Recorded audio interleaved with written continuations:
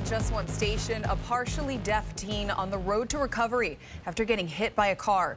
But he managed to capture a clue before that driver took off. 7's Franklin White has the family's plea.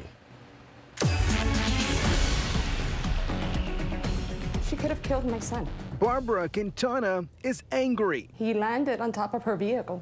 after she says a driver struck her son and kept going. For her to bend that rim in such manner, it could only tell you how fast she was going.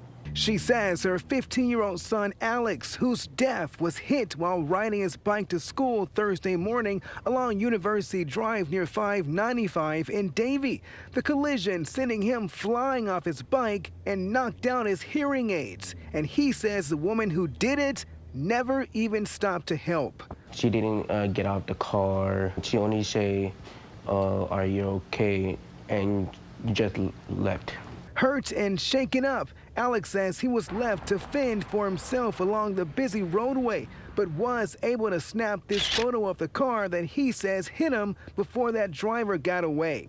His mom finding out what happened when she missed a phone call from police, and before she called them back, something told her to call Alex first. I immediately call my son, and the first thing he tells me is, "Mom, a car hit me."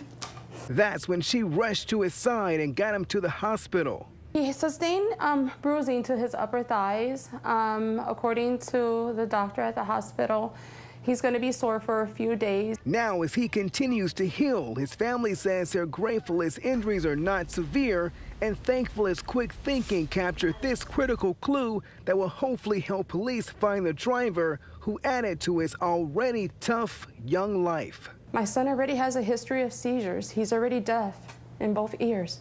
He already struggles. What more can he sustain? Turn yourself in. This is not right.